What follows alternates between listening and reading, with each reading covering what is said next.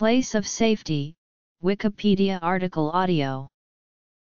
The term place of safety is used in the Mental Health Act 1983, an act of the Parliament of the United Kingdom.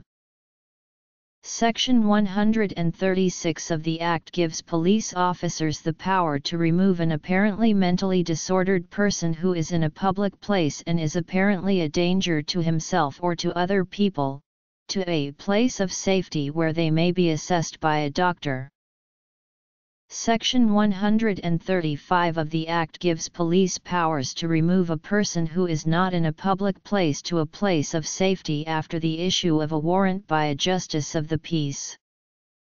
According to a unilateral statement by the Home Office, places of safety should typically be hospitals, other medical facilities, residential care homes or the home of a relative or friend of the person. Police stations should only be used as a place of safety as a last resort. In practice, local agreements between local authorities, NHS trusts and police constabularies are in place, designating certain establishments as places of safety. The owners or managers of an establishment acting as a place of safety have a legal obligation to ensure that a detained person cannot leave the premises until he or she has been fully assessed, which may take up to 72 hours.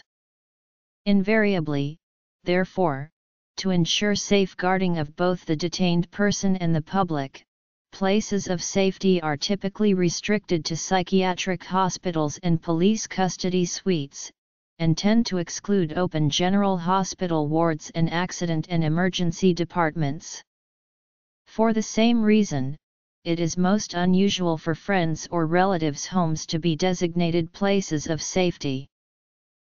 The decision whether to detain a particular person in a psychiatric hospital or in police custody is also subject to local agreements.